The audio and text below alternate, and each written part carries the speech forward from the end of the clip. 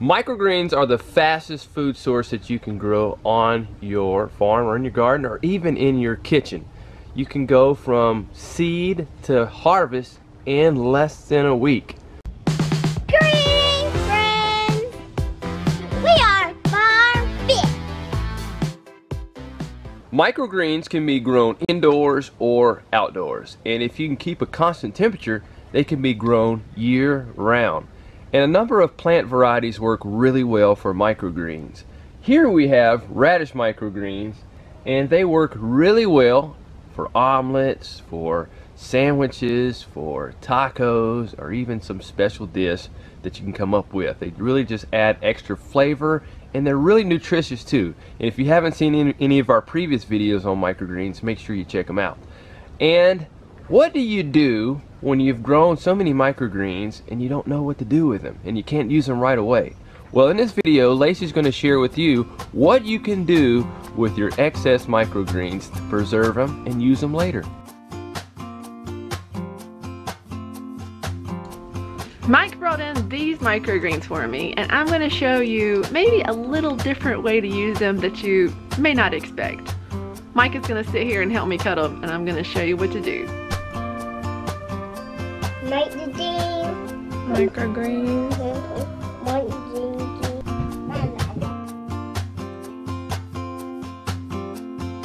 I just finished cutting that whole tray of microgreens, so I have them right here in this bowl.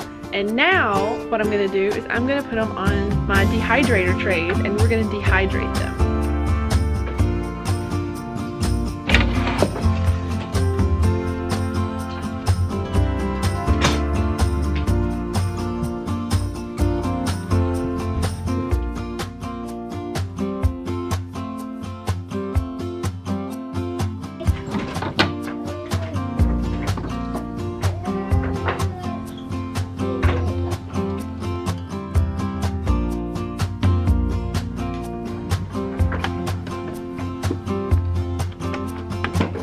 So Micah helped me cut the microgreens, and I got them put in our dehydrator, and now all we have to do is find a place to plug this up and we'll be on our way.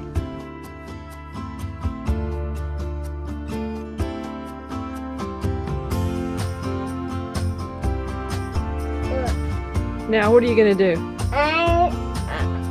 Turn it on.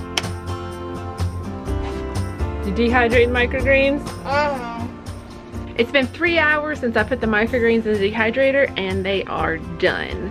So I want to show you what that looks like. So here they are. They are all crumbly and dried.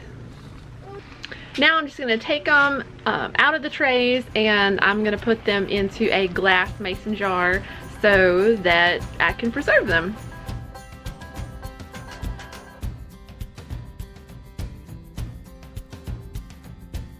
It started to rain in this process, so that's what you hear in the background, along with maybe some kids too. But I want to show you how much they reduce down in size. So remember the bowl that I actually cut them into? Well, here it is, and I'm going to put all the dried microgreens in this bowl just to let you see how much they reduce down.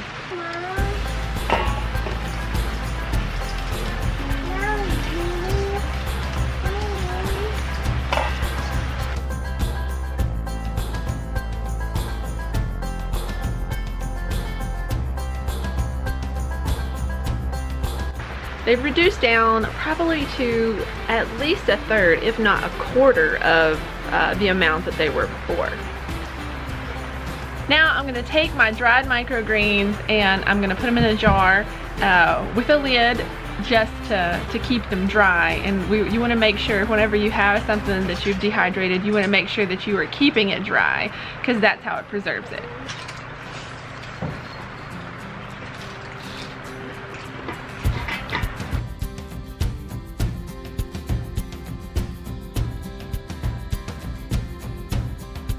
Well, it was getting a little loud inside, so I came out here to the grow room and I brought my microgreens with me.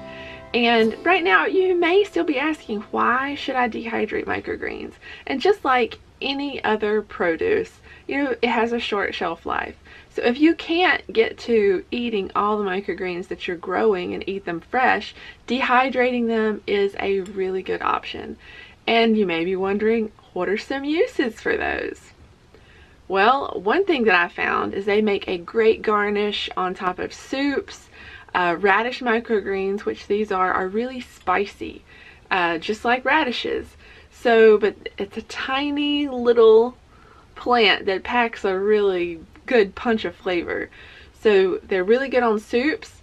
Another really neat way that I use them is as spices.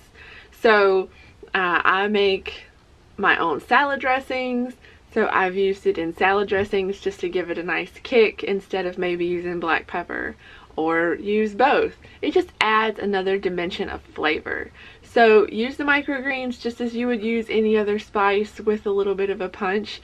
And I would be interested to know like how other people use them. So this is what I do, but you know, how do you use your microgreens? How do you use your fresh microgreens? How do you use your dried microgreens? So let me know in the comments below, because I really like to get other ideas from other people. Some ways that I really like using fresh microgreens are on tacos, on omelets, on salads, pretty much anything that you can think of we put microgreens on. And especially Mike, he'll take microgreens and just load them up on his plate. So he wants to make sure he's getting all that good nutrition. And you don't need a lot of microgreens. You don't need like a whole bowl full to get a lot of good nutrition. And if you haven't grown your own microgreens, we want to encourage you to try it. It really doesn't take much to do it. You can do it in a small tray. You just need some seeds, even 1 pack of radish seeds. You could just try that to see if you like them.